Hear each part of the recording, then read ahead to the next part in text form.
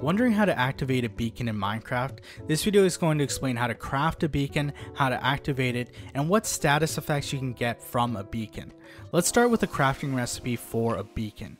In the crafting table, it is nether star, 3 obsidian, and 5 glass in this pattern will craft you a beacon. The only way to get a nether star is by killing the wither. To spawn the wither, put 4 soul sand or soul soil in a T pattern with 3 wither skeleton skulls on top. The best way to kill the wither is either to trap them so they are unable to attack you, or make it very difficult for them to get to you. The beacon can be mined successfully with any tool or by hand. Once you've crafted the beacon, you can place it on top of a pyramid. The pyramid can be between 1 to 4 levels. The dimensions of the first level is 3 by 3, the second is 5 by 5, the third is 7 by 7, and the fourth is 9 by 9. The more levels you have on a pyramid make more status effects available and increases the range of the beacon. The pyramid can be constructed of blocks of iron, emerald, gold, diamond, or netherite. There is no difference in the minerals you use for the pyramid. Also, the pyramid can be made of different blocks. It doesn't have any effect on the beacon. Multiple beacons can also use the same pyramid structure. If the pyramid is damaged, it will deactivate the beacon. When the pyramid is repaired, it will reactivate the beacon. For the beacon to work, the beacon has to be on top of a pyramid and have an unobstructed view of the sky, so transparent blocks can be used to put over the beam. The beacon will emit a beam that has a light level of 15, which is the highest in the game that can melt snow or ice. The beam will extend up into the sky to Y layer 255.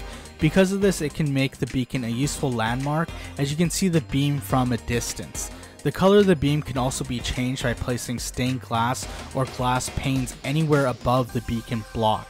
The first glass block sets the beam's color. With each additional glass block, there's an averaging of the red, green, blue colors of the beam. Once the beacon is emitting a beam, it has to be fed an iron ingot, gold ingot, emerald, diamond, or netherite ingot to activate the beacon.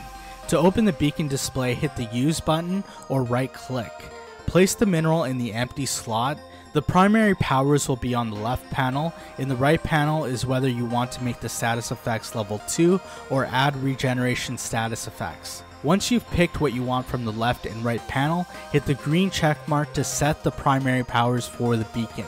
If you want to change the powers, you can repeat the process and it will cost you another mineral. There are 5 primary powers for the beacon.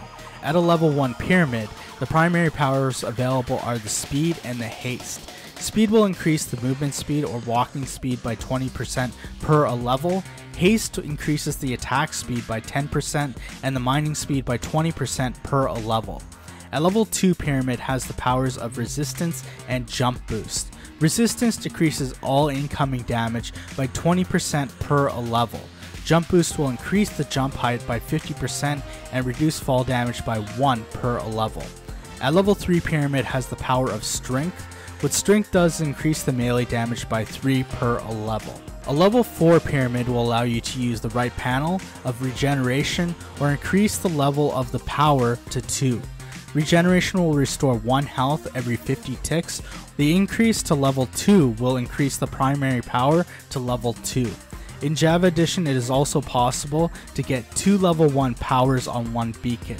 This is done by selecting the primary power in the left panel, then selecting level 2 in the right panel, then hitting another primary power and hitting the green check mark. This won't show each power, but it is visible on the top right in the status effects. How the powers work is that every 4 seconds, the selected power is applied to the duration of 9 seconds, plus 2 seconds per level of the pyramid. So when a player travels outside the range of the beacon, they still will have the status effects for 5 to 9 seconds or 13 to 17 seconds. The range of the beacon is level 1 is 20, level 2 is 30, level 3 is 40, and level 4 is 50. The range of the beacon is a square, not a circle. Also, that range reaches from the beacon downward, out to each side, and upward to a range of 256 in Java and indefinitely in Bedrock.